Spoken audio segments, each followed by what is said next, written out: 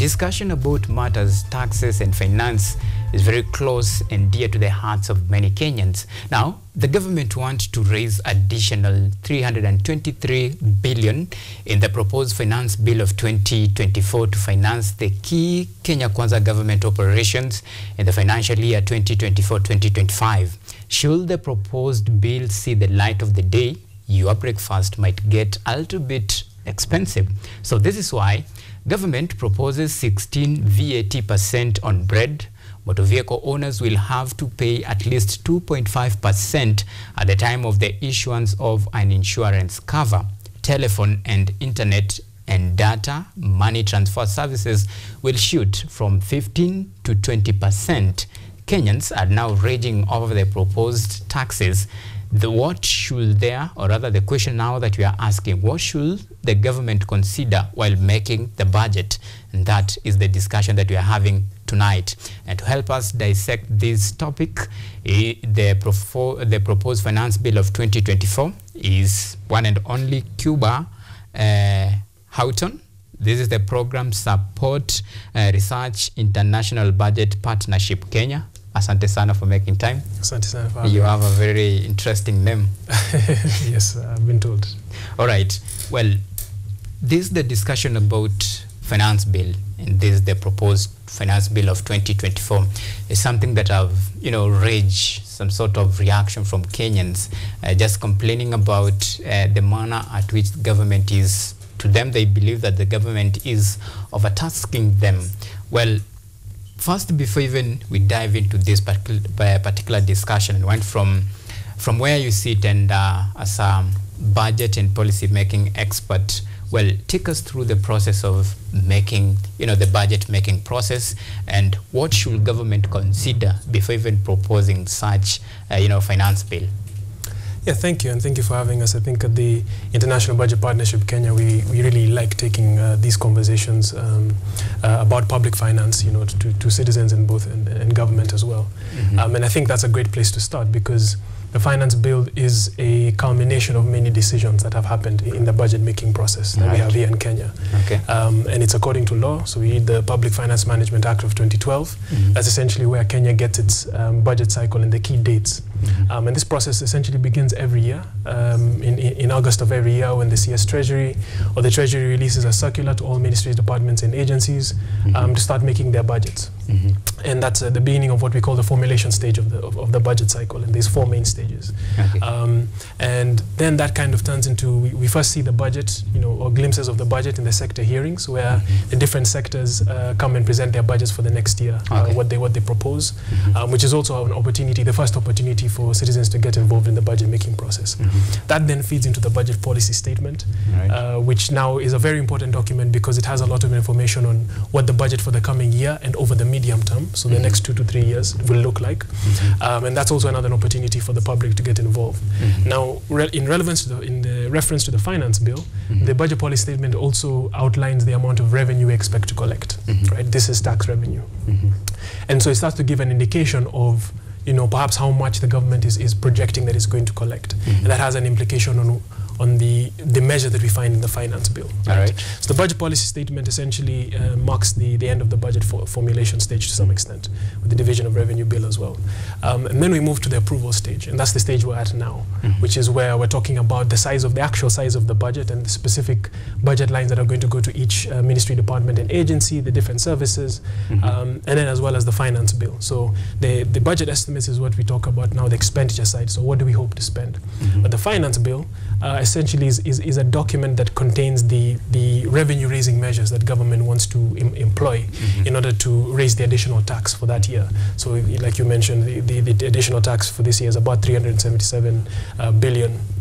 And so the Finance Act is meant to kind of fulfill that gap. So, but it's important to reiterate that it's a process that has been ongoing since August of last year. And so, we often say that, there's never a right time to engage in the budget cycle. You just engage.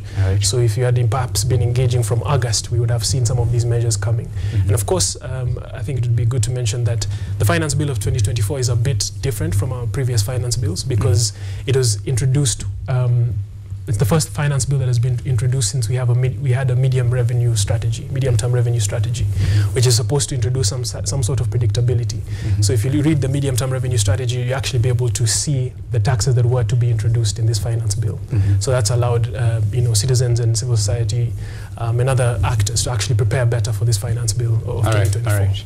Yeah. Well, now that you have given us a background on how the whole process takes in, well, there is the question that is raising a lot of concern from Kenyans, and this is the issue to do with what to consider when you propose such finance bill, because there is additional revenue to be raised that the government hope will raise in the next financial year of 2024-2025. That is 323 billion additional on top of what we have, right? Yeah. Well, what should you consider when, of course, proposing this bill, given all the variant at place? Yeah. Okay, because the bone of contention is in this now, they raise the additional taxes that the government want to collect. Remember, you have the 16 VAT on bread, you have 2.5% on motor vehicles, we have still another one that is proposed on motorcycles, and all these things, even the beverages, still there is tax that the government hope to collect should this proposed finance bill of 2024 see the light of the day. Yeah. But what should we consider before making that the final document? Yes, I think it's an interesting question, because I think that the things that the government has to consider are also the same things that citizens have to consider. Right. And it's also things for us to consider as we go forth during the public participation period, which was announced, which is between now and I think 28th of May.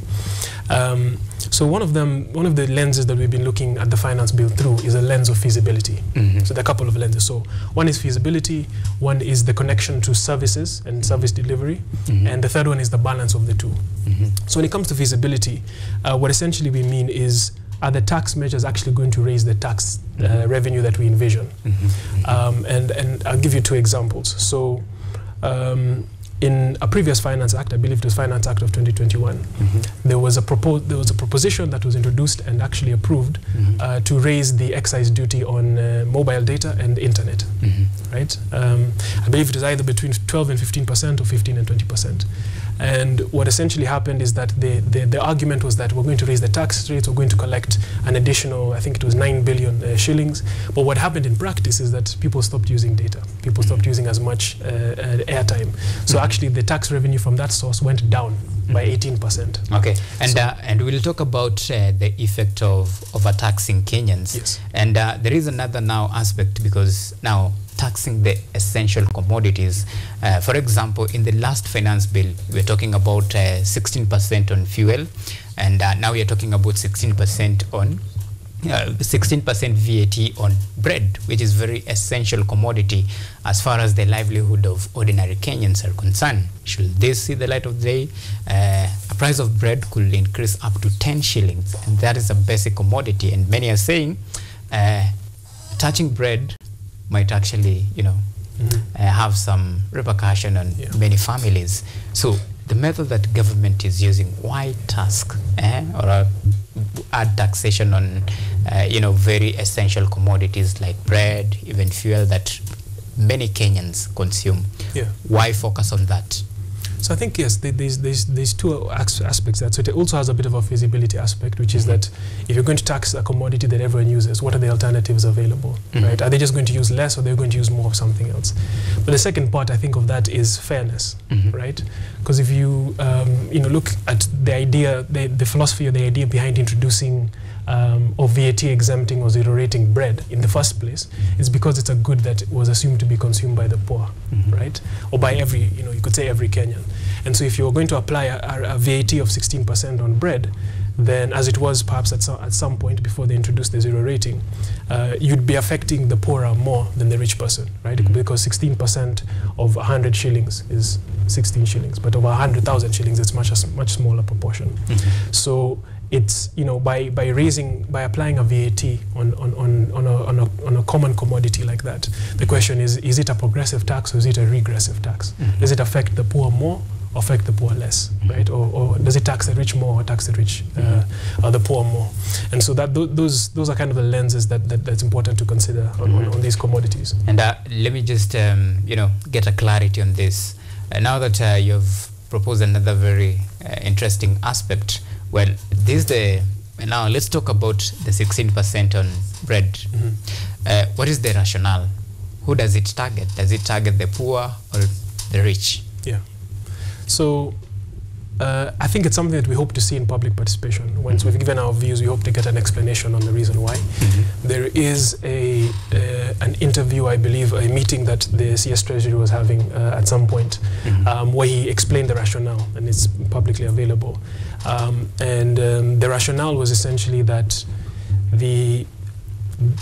so because it's zero rated, it means that the person who produces that product can claim a VAT refund on the inputs, on the taxes they've paid on inputs to produce the bread, so taxes on flour or whatever it is, or oil. And also at the point of sale, they can claim that VAT back, which means that now they don't have to pass those costs on to the consumer, so it's cheap. So the argument that was given in that clip was that that was a significant portion of money, a significant amount of money, and that in reality the people who are actually buying bread in shops where the VAT is presumably applied are actually middle class and not poor people. And so what we are doing is subsidizing the middle class. And I'm still yet to kind of fully understand the argument, but that's actually something that we hope to get clarification on. But VAT is an example of a consumption tax, right? Which means that it applies equally to everyone who consumes that product. Right. So like I mentioned, someone who has a smaller income will be more impacted than someone who has a larger income. And that's the same case for, for bread, if you introduce it on milk as well, among other products. So the question remains as to whether it's actually a fair proposal and whether there's a way to make it more progressive so that the people who can pay more are actually able to pay more. Okay. Yes.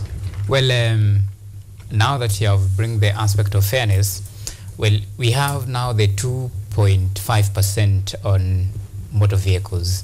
And for those who own motor vehicles, for example, essentially, for many people, you might think that this actually trickled down now, or rather the intended target is the owners of the motor vehicle. But if you are in a public service and you own a couple of vehicles, remember, when you pay these 2.5% of the proposed now new tax, then that means you'll trickle down the effect to ordinary Kenyan. And I don't know, what do you read into this, but do you think maybe this to some sort is unwise move from maybe the government side? So I think there's a couple of questions you can ask, which is similar to the one that you've made, which is what's the ultimate goal of the tax, right? Is it a wealth tax? So is it meant to tax those who have assets or the value of something, especially for those who have those things, those items? Is it an income tax? So you're taxing the income that someone can generate from perhaps owning a vehicle. And so that remains a big question. So it's what exactly is the goal of the tax? Because initially, actually, when we had read it, we thought it was a climate-related tax because, if you look at the way road use taxes or taxes related to motor vehicles have been used in other countries, particularly developed countries, is that it's used as either as a tool to reduce congestion, so it's applied very specifically in certain areas, or it can be used as a tool to reduce just pollution generally, so to incentivize people towards using electric vehicles.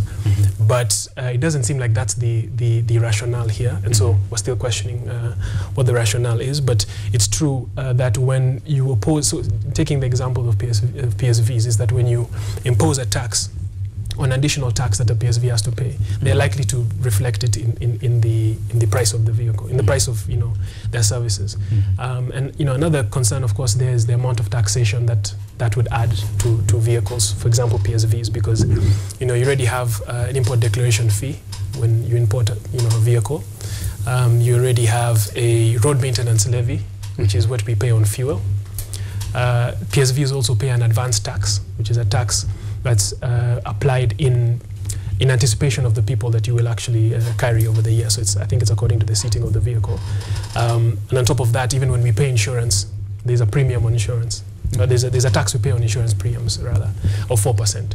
So now we'd be adding another 2.5% to all of that. So ultimately, you know, the question that could be raised is that, is there a different way to frame this motor vehicle circulation tax so that perhaps it targets those who have more luxury vehicles, right? Because then it would be perhaps more of a wealth tax.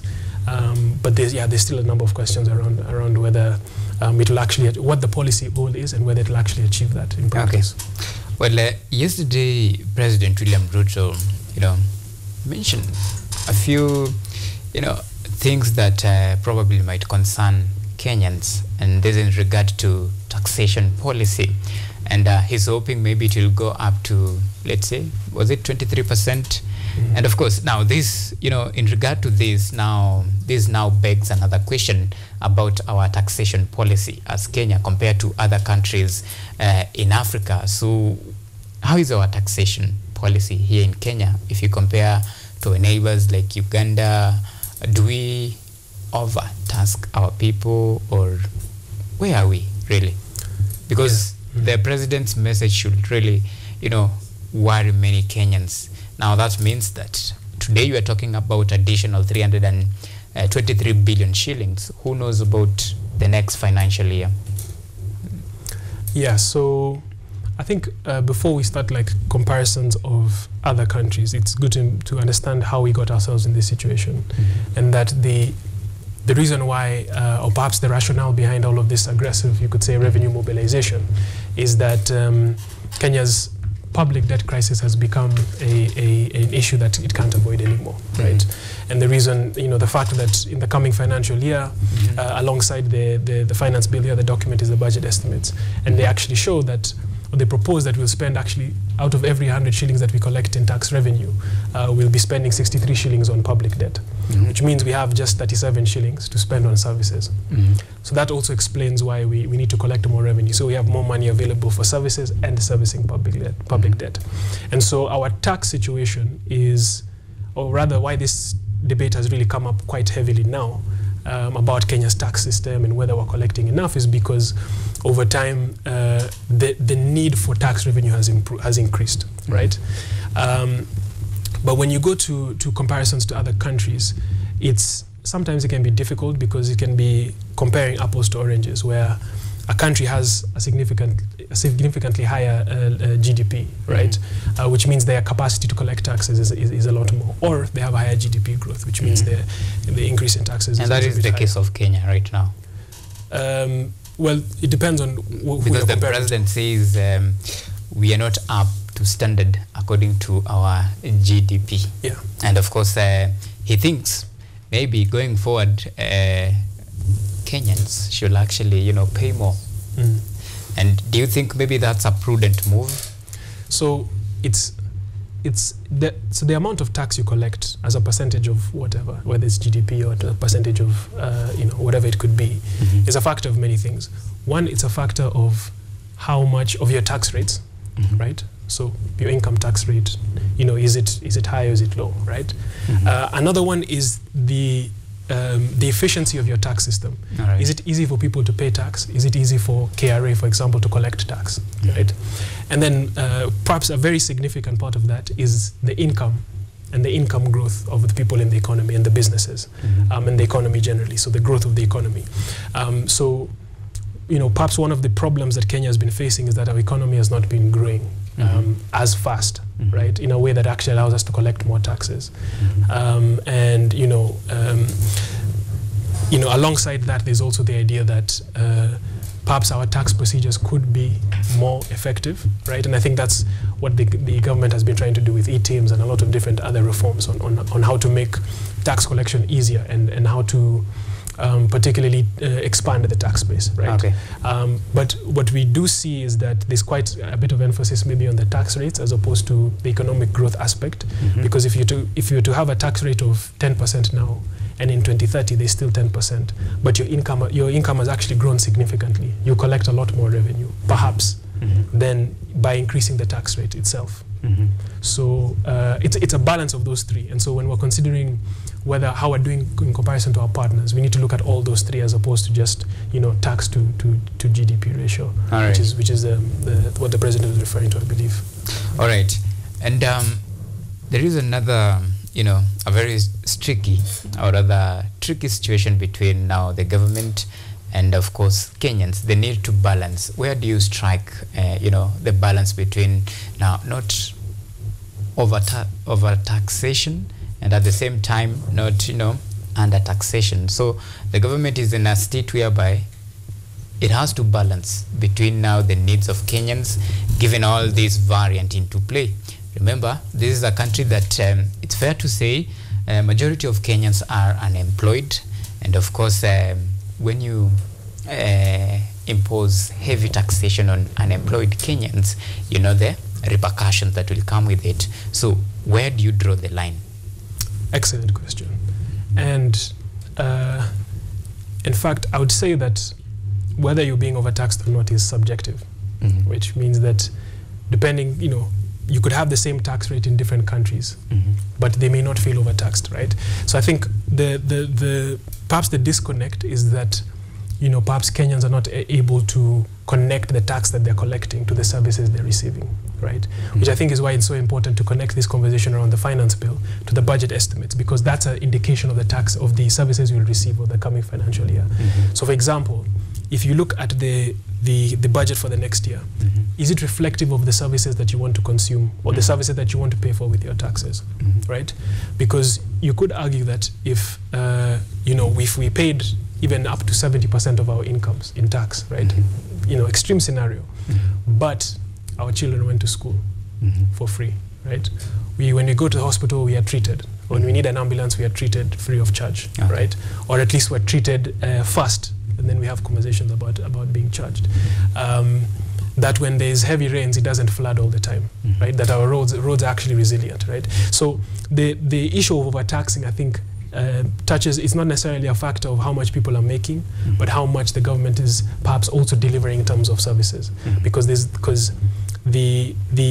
I think the disconnect for many Kenyans is whether there's actually a comparison between the tax I'm paying and the services I'm receiving, because that's what the taxes are supposed to go towards. And so the question of taxation, I think it boils down to whether people are actually getting the services that they actually want to pay for. Yes. All right. For a nation, but this one, first of all, I'll have to get your opinion on this. Do you think Kenyans are being overtaxed? I cannot speak on behalf of Kenyans. As a Kenyan, of course. As a Kenyan myself. Talk to me based on your perspective. I think there are things that the government could do to improve the way they deliver public services, right? In a way that would perhaps equate more the tax that is collected and the tax that is, and then the services that are removed. All right. And that's a factor of many things, of course, but I do believe that there is an opportunity for that. Yes. All right. Now this beg the question, the effect of overtaxation. What is the effect? If you overtax a nation, what is the final result? What could it have? The effect that it will have on a country. Now that is where this discussion is now narrowing down to. So what is the effect of overtaxation? Well, again, I'd say overtaxation is subjective, but the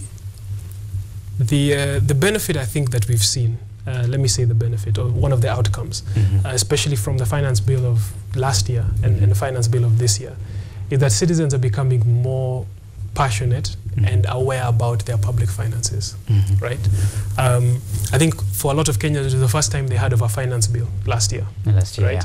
Yeah. And so I think one of the positive outcomes is that people have realized that there should be a relationship between the taxes that are collected from me, whether they are whether they are too much or too little, between those taxes and the services that I receive, right? And I think that's where it's narrowing down to, where people are realizing that if I'm going to pay all these taxes, fine, right? They, you know, let's work on making these taxes efficient and feasible, right? But we'll pay them. But is there services that we're going to see in return for that, right? When I go to a hospital, will my NHIF card work? You know, or will I face certain challenges that perhaps I shouldn't be facing if I wasn't paying tax? All right.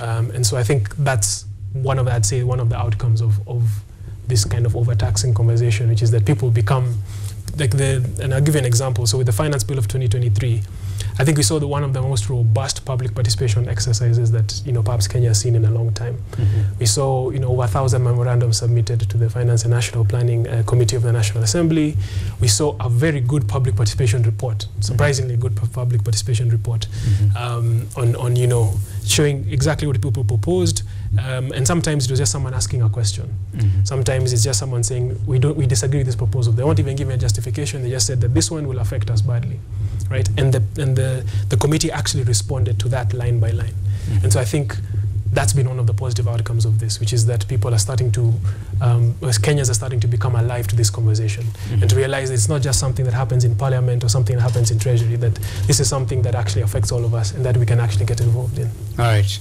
Well, one of the most interesting things that should worry you as a Kenyan, of course, is the disconnect between this finance bill and, of course, the expectations of majority of Kenyans. And when this government rode into, you know, power, one of the key promises was to lower the cost of living. And what majority of Kenyans are feeling when you increase the value on, let's say, bread, and of course, just like you mentioned, the last finance bill was a very robust one. Majority of Kenyans put in their input, and of course, they had at least some sort of discussion on what they think should be the final product. And of course, when you have a disconnect like this, and at one point the government has to balance, at the same time there is Kenyans who need at least the cost of living to be lowered. Even as we wind up this discussion, this disconnect, does it worry you as a Kenya? Well, I'd say that yes and no. Because of course, when it's unhealthy for any democracy when there's a disconnect, or when perhaps people don't feel heard, right? But again, I do believe that what the last year of the Finance Bill 2023 and engagement has shown us, and even this year, is that Kenyans are quite keen on being heard. Right? Even if it's just Kenyans on Twitter or Kenyans on Facebook, they're keen on being heard. And so if you look on Facebook or let's say Twitter, a lot of the conversation now is how do we submit our views? A lot of the conversation is, guys, let's organize ourselves. Here's a template for a memorandum, send it out, right?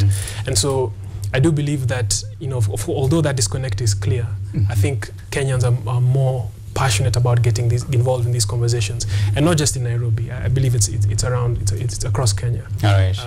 Yes, so I do believe that there is hope. Okay. And talking of hope, and of course this particular discussion about the Finance Bill 2024, the proposed Finance Bill 2024, that the government is hoping to at least collect additional 323 billion shillings should it see the light of the day. And of course it has sparked some sort of outrage among Kenyans who feel that these are punitive form of taxations that the government is about to subject them. And today we are getting the insight about the proposed finance bill, what you need to know as ordinary citizen and how it concerns you. And of course that is where we leave it at this particular point. Thank you so much, Cuba Houghon, that is Program Support Research International Budget Partnership Kenya, for making time. Asante sana.